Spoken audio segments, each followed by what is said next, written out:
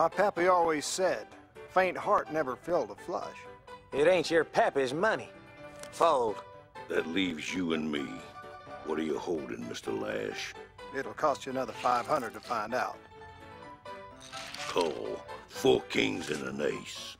Well, now that's a mite perplexing, seeing as I got 4 aces and a king. Well, I got the gun. A lot of that going around lately. Seems like a waste of a good-sized pot. How about we split it and both walk away? How about I keep it all? Sounds fair the way you explain it. The technology's from the future. Wait.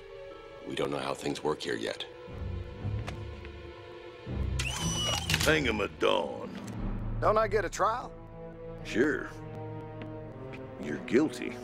My town, my rules. Wait a minute. Can't we talk about this? How about another hand? Double or nothing? I think we know how things work here now. We have to help that man. That's not what we're here for. Someone's tampering with history. The stakes are much bigger than the life of one card sharp. Then it's settled. We'll break him out after sundown.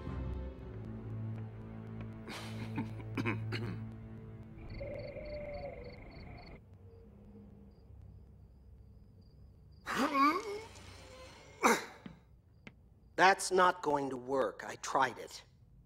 Yeah, those bars are cheap pig iron, but they're plenty strong enough to hold. At least until morning when they come to hang you. Do you mind? I'm trying to plan an escape over here. How's it going so far? I'm working on it. Quiet down in there. That's just what I was telling him.